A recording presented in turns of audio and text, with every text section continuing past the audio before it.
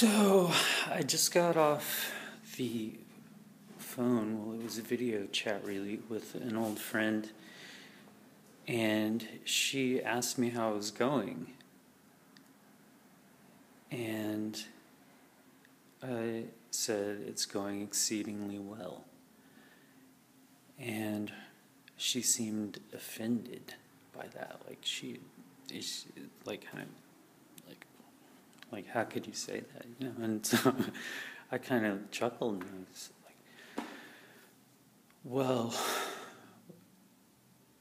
you know, what, like, what's your impression of my life? And she said, you know, take a look, you're almost 40, you haven't done anything, you know, live in a shoebox in, I don't even want to tell you what she accused me of living. I mean, it's a nice place, I like it, but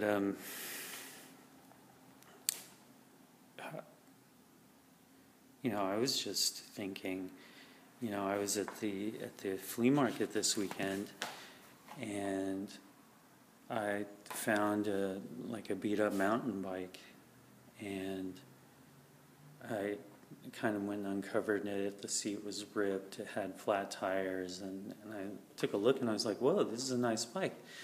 And I asked the guy what he wanted for it, and it seemed like,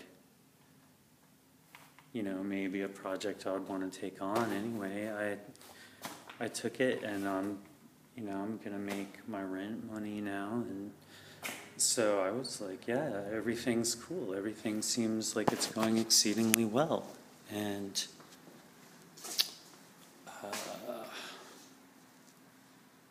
yeah, it's just a matter of perspective, I guess, because yeah, no, everything's fine. Everything's going great. It's great.